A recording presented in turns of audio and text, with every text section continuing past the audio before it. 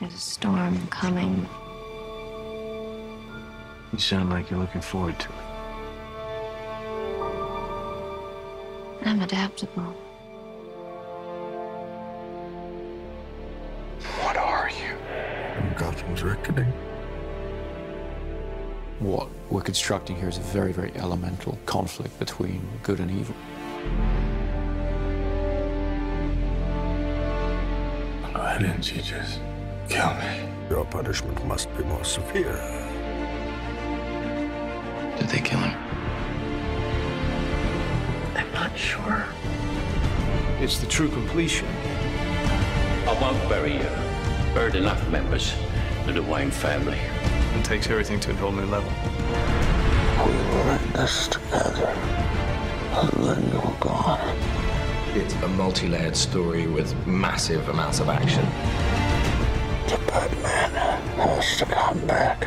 Chris was able to amp up the stakes for this last movie and really take it to places that I don't think anyone's expecting. What if it doesn't exist anymore? She must.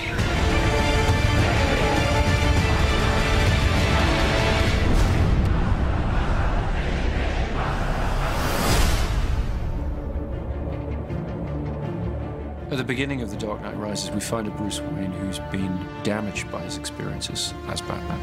You are as precious to me as you were to your own mother and father. I swore to them that I would protect you, and I haven't. How much longer can he allow this pain to control what he does with his life? Alfred feels that it's his duty to help him find a way to put it behind him. You're not Batman anymore. It's about 8 years that Batman has been missing. And we've gotten to see what Gotham has become. Everything seems fine on the surface, but it's all built on this lie. I am the main sort of facilitator of that. It's a secret, I think, that's eaten away at him. So The Dark Knight Rises is about how that affects Gotham and how things begin to get worse once again. And now is Bruce having to deal with a new threat to the city and to himself? The choice has to be made. Is Batman going to return? It's the true test of a hero. Confronted with their darkest fears, being taken all the way to the edge. How do they come back? Do you think he's coming back? I don't know. In The Dark Knight Rises, we have an incredible ensemble that we've put together. I remember seeing Christian in the makeup chair. There was a 3-year-old in me that was like, that's Batman. It never stops giving me goosebumps. Standing in the suit, where you walk down the steps and everyone just stops. I really wanted to see Batman meet his match. There's a new kid in town. This is the first time that Batman has come across anybody who is superior physically. Mr. Wayne. Wayne's not ready to be reasoned with. When Gotham is ashes, you have my permission to die.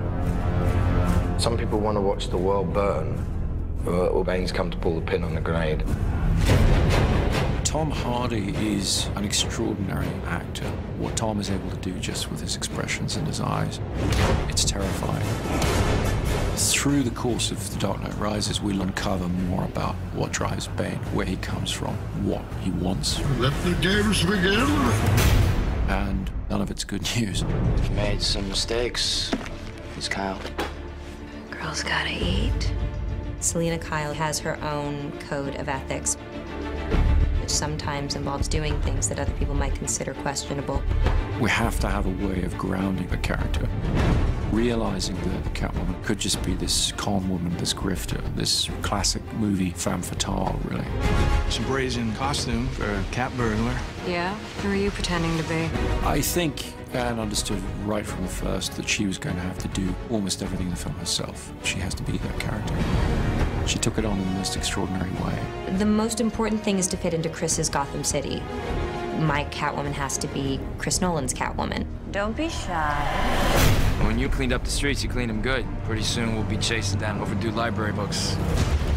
My character, John Blake, is a proud police officer. And in the midst of, I think, a lot of cynicism, he remains really idealistic and someone who really believes in what he does. We have a new character played by Marion Cotillard, Miranda Tate, a member of the Wayne Enterprises board, and she's trying to pull him out of his shell and get him back into the world. Don't worry, Master Wayne. Takes a little time to get back in the swing of things. Alfred, as played by Michael Caine, has always been the emotional heart of these movies. You know what Alfred is? He is us in this incredible world. He's not tough like all the others. These conversations used to end with an unusual request. I'm retired. I would say Lucius is the brains. Yes, Mr. Wayne, it does come in black. But he also has grown to have a great fondness for Bruce. Lucius and Alfred. Between the two of them, we tried to keep his moral compass pointed in the right direction. And Commissioner Gordon, to some extent, has been left on his own running the police in Gotham. Jim Gordon really is the conscience of Batman, isn't he?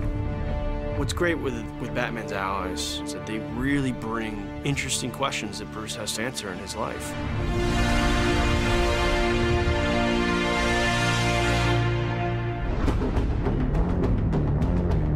Chris has always had such a strong sense of spectacle, with this good human story to it as well. He turns those big action movies into something very intimate and emotional. You feel very close to all those people.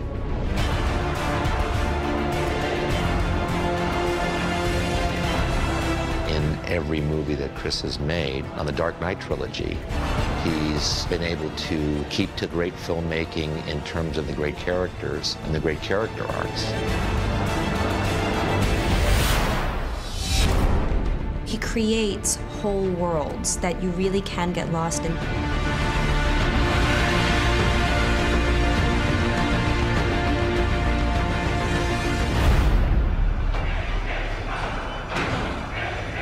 What does that mean? Rise. The Dark Knight Rises is certainly the biggest film that I've undertaken, by far. We really looked back to the silent era of motion pictures, when the image was paramount, when all you had was the scope and scale of a location, thousands of extras, that kind of thing. That's the kind of storytelling I was interested in exploring. Dark Knight Rises is about trying to get some of that romantic scale and modernism into it in a sort of epic way. We started the shoot in India, then we moved to the UK. After that, we went to Pittsburgh, Los Angeles, Manhattan. It's been relentless action from start to finish. We've expanded into the largest of genres, the war movie, the disaster film. They add scale, raising the stakes from a place where they were already extremely heightened. We do get a great kick out of doing this action work. To be in Inverness, Scotland, flying with a fuselage in an aircraft and 4 stuntmen hanging off an airplane. With Chris Nolan, as much as we can physically do inside of that lens is where he would like to go. We had them on the outside of the aircraft, shooting through the windows, and it was a big thing to come together. It has this wow factor. We're back at Carlington, which is this large hangar. You okay? Yep. A lot of the film takes place underground, so we've built a Gotham sewer system and we're pumping an enormous amount of water around it. We wanted to fulfill the promise of Batman Begins, which is that Wayne Manor will be rebuilt exactly as it was, but that the Batcave will be expanded and brought forward technologically. My mother warned me about getting into cars with strange men. This isn't a car. One of the biggest creations was the new flying vehicle, the Bat. It's a big insect. It's nearly 30 foot long and 17 foot wide. It needs to travel very fast up roads. It needs to climb up over buildings. Chris Corbould and Chris's designs are just phenomenal. It's a wonderful new gadget. We have a big stadium that we have to blow up. The Pittsburgh Steelers have kindly allowed us their stadium. We had almost 11,000 people turn up for one day's shooting to play fans of the Gotham Rogues. The biggest challenge is just the sheer scale of the operation that's going on. You know, we've got thousands of people in the stands, we've got multiple cameras, IMAX cameras. This is probably going to be one of the biggest, most demanding visual effects sequences in the film.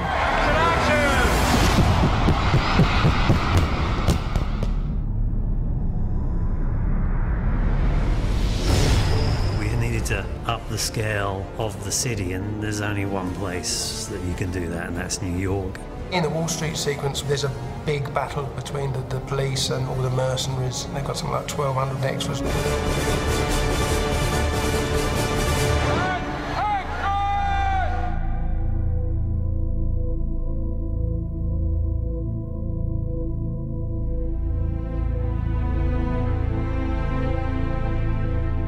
Chris really did want to shoot everything as real as possible, so there's no visual effects enhancing the amount of people that are in that scene. This was 8 months of preparation has gone into what you see here, working with the city, with the departments in order to control this set. Seeing that many bodies in the middle of Wall Street fighting each other, even if it was controlled chaos, it's still kind of like, wow.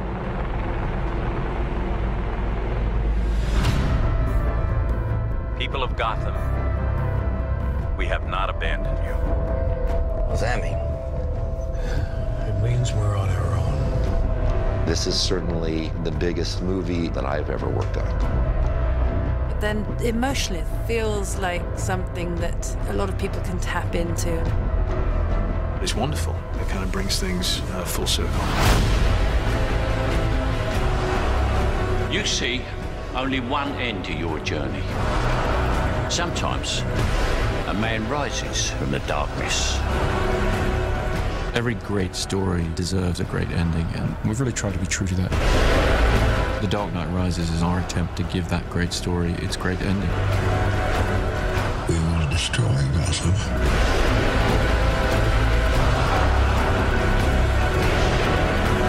What now? You don't owe these people anymore. You've given them everything.